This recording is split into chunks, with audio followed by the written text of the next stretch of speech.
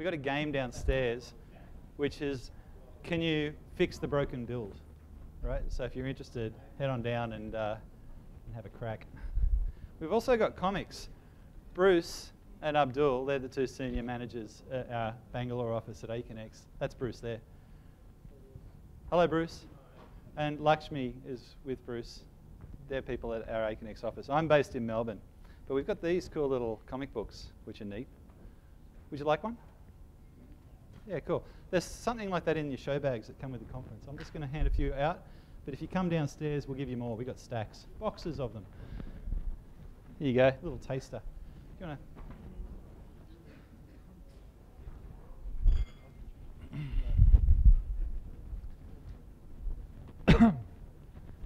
Have we started yet? Is the clock on?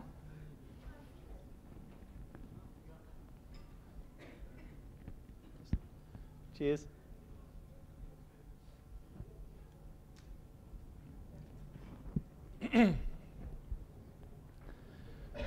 I'd like to, hey, I'm on. Excellent. First of all, I'd like to say I've been having a really good time in this room today. There's been a track of really excellent talks in here so far today. So if any of the people in here are speakers, then thank you for the interesting talks that you've given. Secondly, I'm going to talk a little bit, but I'm going to get you to do most of the work. My core competency is delegating things to other people. Now, when you come to a conference like this, you hear a lot of stories, you learn some stuff, you get inspired, and then what do you do when you go back to work on Monday? What do you change? Say it louder. I don't get it. Switch off the mobile. You remember to switch off the mobile. What do you change at work? Not much, right? So you're either already a change agent, you're already committed to doing work smarter and better ways, and you're already out there fighting the good fight, or you're in an environment that doesn't really let you, shift things much, and it takes a lot of effort to change the way the organisation around you works. Can I get a little show of hands? Who here has already been in talks all about change management and changing organisational behaviours? Or is this your first one for the day? Yeah, so for most of you it's, okay, it's a newish topic today. So, what stops us from making change? You guys are all literate in the idea of systems thinking and the Deming quote about people come to work wanting to do a good day's job. You're nod. You with me? Can you hear that? Yeah, you're familiar with the idea? You are, aren't you? Yeah. What stops people from doing a good job? I told you guys were going to do most of the work. Yeah, go on, shout it out. The organisation, the way the organisation is set up and the systems of the organisation are the things that get in our way. Would you say that's a fair statement? You disagree. No one's nodding, no one's yesing, knowing, no one's even given me the famous Indian, I'm not sure. It depends, thank you. You've got a consultant in the room. Thank you very much. Right. So I thought what I might do today is share a technique, a little technique, around how to inspire and enlist people in getting change done, all right? So this technique is just little human interaction stuff, right? Something that you can do with the people that you work with day to day, and something that'll help you shift the way the system is so that maybe you can be a bit more effective, maybe you can be a bit more efficient in the way you get things done. So, what am I going to do? Well, I've already told you that you're going to do most of the work, so I'm going to give you some instructions. And I'm going to put the clock on my phone, and I'm going to time some conversations, right? What I will do at the end is I will loop back to the beginning, and I'm going to ask you guys to debrief and share some expressions, some lessons that you've pulled out of the conversations, all right? So here's what we're going to do, right? All in all, if this goes smoothly, it'll take 50 minutes, right?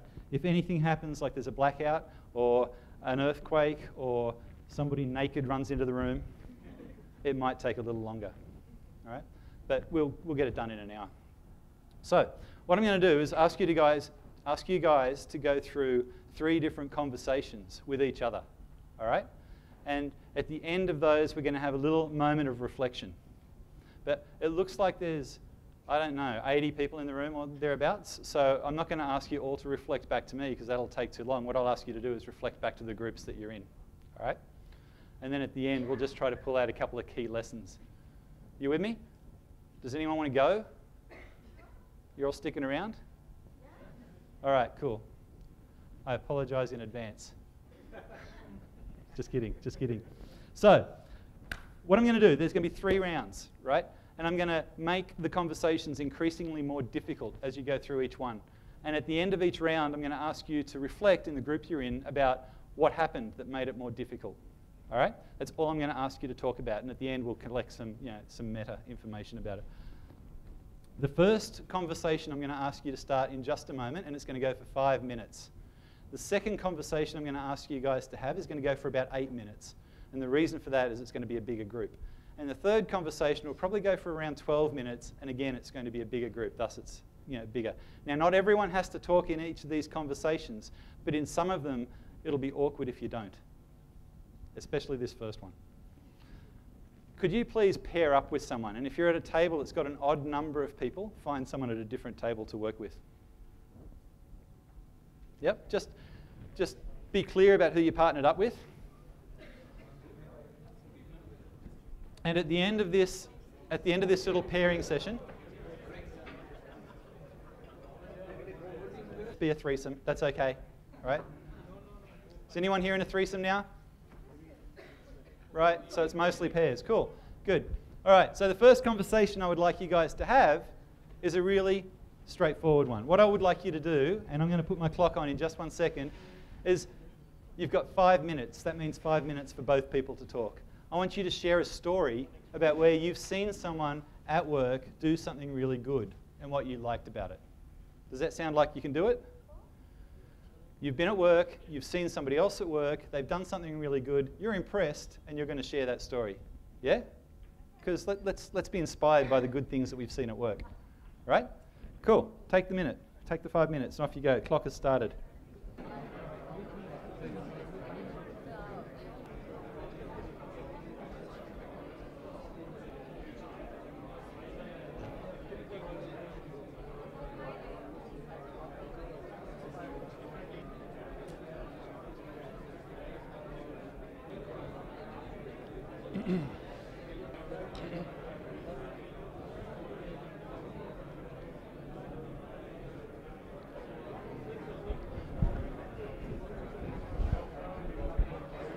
I've snuck up the back of the room, haven't I?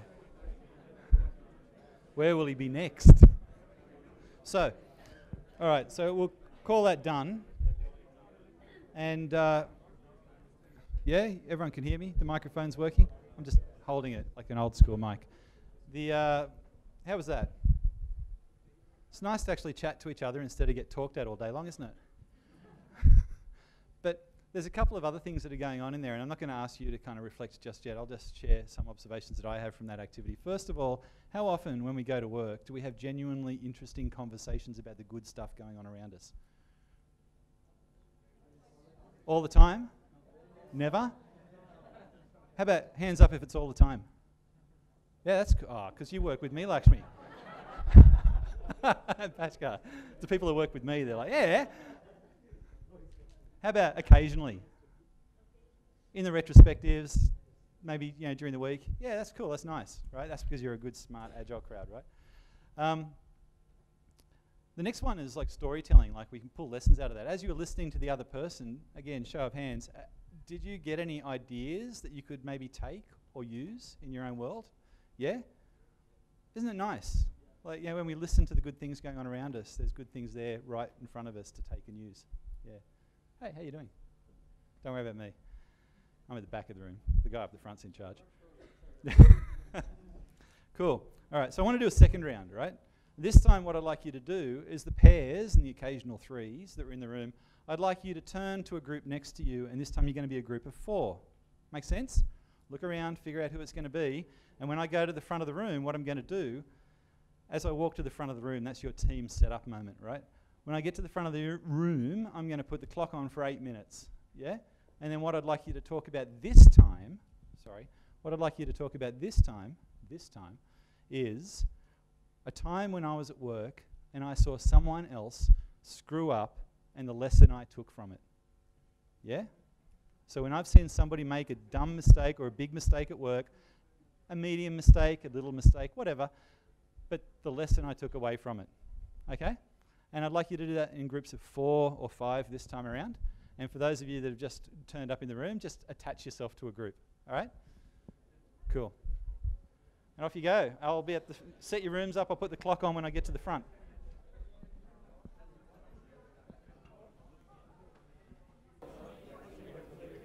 All right.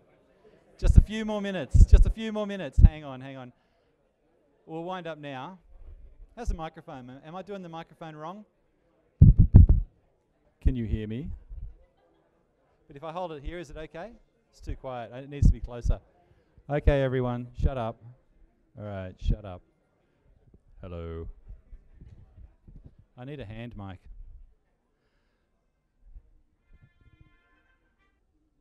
Okay, so this time I would like some reflections.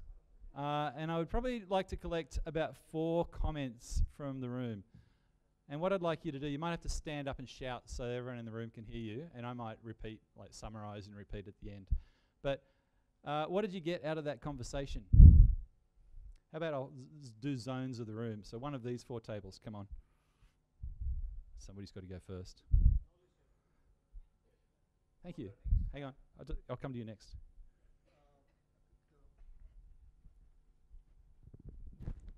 Hi, I'm Amit here.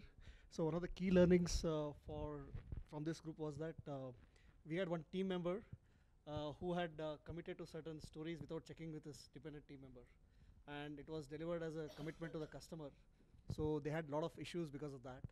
That was one of the lessons. The second one was we had one of the team members here who had a organization structure that was not aligned to the contract and the way the team was structured. They were structured around component teams instead of epic teams.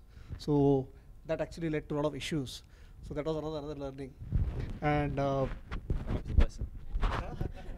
lesson is you should not have component teams, you should have feature teams. So that's the lesson. Thanks very much for that. My lesson is I'm going to hold the microphone. Not that you went long. That was good. That was good. Often when you do things like these, people want to tell you their life story. Did anyone else want to share a story? Yeah? Okay, let's go. Not going to share a story, just the thing which stood out for me for this group was that we're human and we make mistakes. Yeah. And we need to understand that everyone's like that, no matter how much experience you've got. Cool. Thank you. Sharing the lesson. Excellent. Thank you.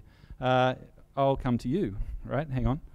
And I'm after one more story after this, so whoever waves their arm frantically next is going to get it, but go for it.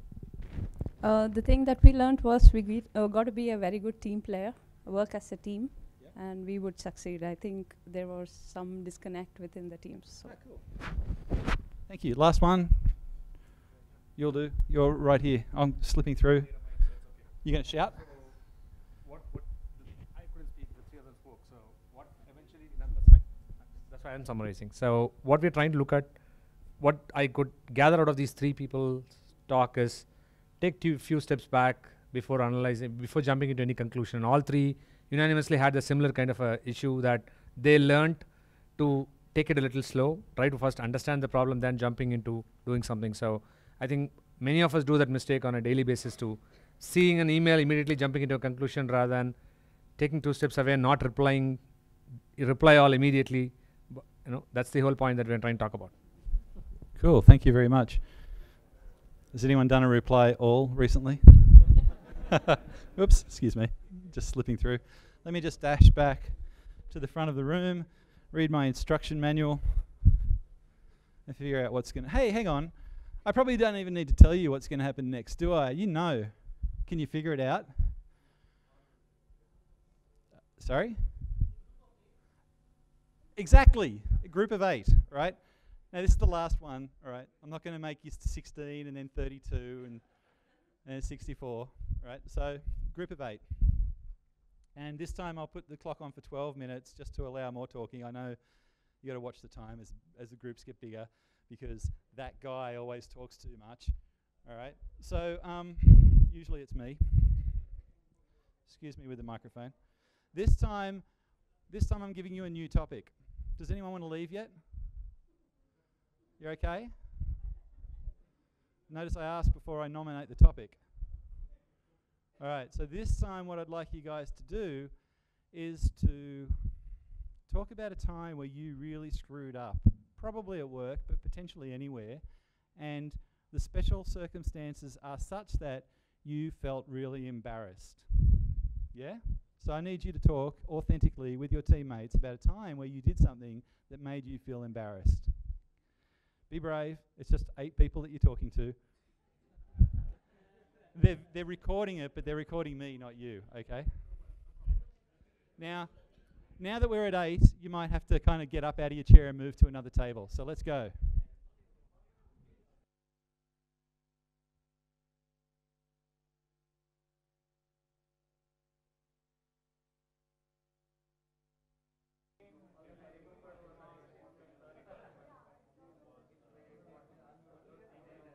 You're all going to be hypnotized. Did that work? Ah. Hey, thanks very much. So, going to do the same thing, shoot for a couple of bits of commentary from the audience. Give me an arm wave, someone fresh. Yeah, here we go, hang on. Observation of the discussion. Hi, my name is Rajesh. So far, out of 8 people, 6 people have screwed up, and 2 really didn't, I guess.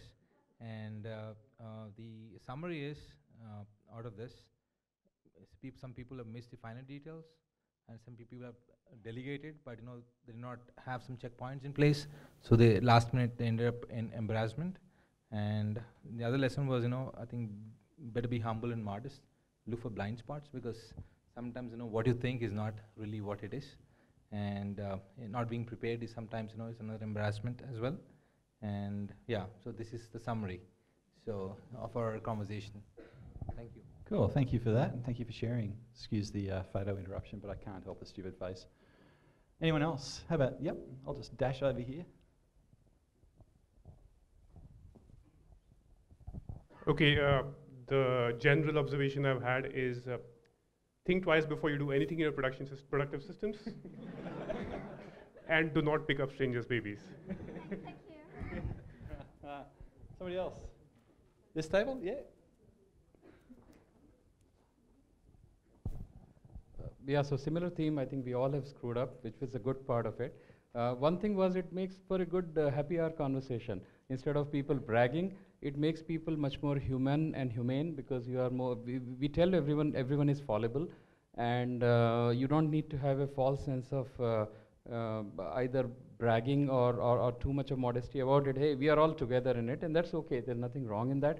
And I think there was no stress on the table, because everybody was kind of freely flowing with, hey, yeah, let me tell you one more where I made, right, that kind of thing. So that's a great observation. When you're at work, how often do you talk about screwing up? You're always selling yourself. Does anyone else want to share another story, or I'll run back? Yep, last one. Yeah, from our group, most of the 3 or 4 of them screwed up because they didn't do the due diligence, be it like deleting the code or checking in something without verifying. And other thing was being transparent. So while accessing budget and all, be transparent and be vocal. And one more thing that came up was don't trust anybody else for your work. So he trusted his friend will do the review and to do changes, and went to client presentation. But he saw his own version being presented to client, and his friend was not there that day in office. All right. So what did I observe? I just wrote a few notes, and they'll be obvious when I say them to you. The fourth one might be interesting. The first one is, when you're at a conference and everyone's sitting and concentrating and looking very serious, listening to the serious person up the front, right? That wasn't happening at all. There was smiling, there was laughter. The other thing I noticed is that there was genuine listening, especially in that last one when it's a slightly larger group, right? The noise in the first 2 sessions was heaps louder. Did you notice how quiet that third session was? Right? As one person's talking and 7 people are listening. So that was really interesting, just watching how intently people are paying attention to the speaker. How often do you do that when you're in a work meeting? Listen carefully to what the person's saying with intent. Probably because what they're saying is selling themselves and spinning bullshit, right? Rather than saying something authentic and important. Yeah. And the last, that was my fourth point. And an amplification on that fourth point was, in that last conversation, it actually started louder and dropped off to quiet. And do you know why that might be? The introverts talked last, right? So up front, the people that like always get out and start talking started talking as usual, and then as the space is empty and creates room for them, the introverts will start to talk, right? When we're at work meetings, do we do that? Do we make space? Get out of the microphone, speaker range. When we're at work, do we make space for the introverts to speak, right? Or do we fill every minute with very important stuff? Yeah? Cool. So they were just some observations that I had. Now, I've run this conversation a couple of times at a couple of different conferences, and I have an intent. Hello? Is that 5 minutes until I'm out of here? Yeah, I'm on it. All right. Oh, you broke my rhythm. What was I saying? So a couple of things that I am bringing, what I want people to think about is we go out to work and we're trying to agitate for change and advocate for doing things better and all that sort of stuff. When we go about trying to generate change, if we're an individual and we're pushing against the system, we've got no chance, right? But if we're a bunch of people working to the same agenda, we can make great things happen, yeah? Do you agree? No. Let the records state, Mr. Cameraman, that no one in the room agreed. Come on. So when we're working as a group, when we're working as a team, when we're all enlisted in the same idea together, we can get change to happen, right? How often do we stand there alone, frustrated, or maybe with a workmate and like express our frustrations and complaints about why things are never going to change, right? Having authentic conversations in small groups, enlisting people in change, turning those small groups into big groups, right? That's a pathway to making organisations change. We've had people from IBM and Infosys and people like that come and talk at this conference. I work in an organisation that's got 150 people in the product and software development space, right? So I can walk around and have individual conversations with every single person. But when you're doing things at scale, and even 150 people or even 50 people, when you're trying to get people to kind of turn around and do things differently, it's really, really hard. But together we can do it, right? And one last point on that is rather than you knowing best and going telling everyone else what they need to be doing, talking to each other and listening to each other and finding solutions together is the way that we make forward progress, right? Because, that's what we did today. So different to a normal work meeting. Cool. Look, thanks. And just in my last 2 minutes, right, if you can just grab your original pair, because it's not over yet. Last time I did this, by the way, I asked the 4 most embarrassing stories to come up the room and tell everyone, but I'm not going to do that. What I'd like you to do is just take the last 2 minutes. Have I got 2 minutes, Mr. Timekeeper? Beauty. Is to just go back to your original pair and say to them one thing out of this session or out of this conference that I've learned so far that I might be able to take to work and do something about. Yeah? And then this session is over. There are the doors. I hope you have a lovely afternoon. Thanks very much.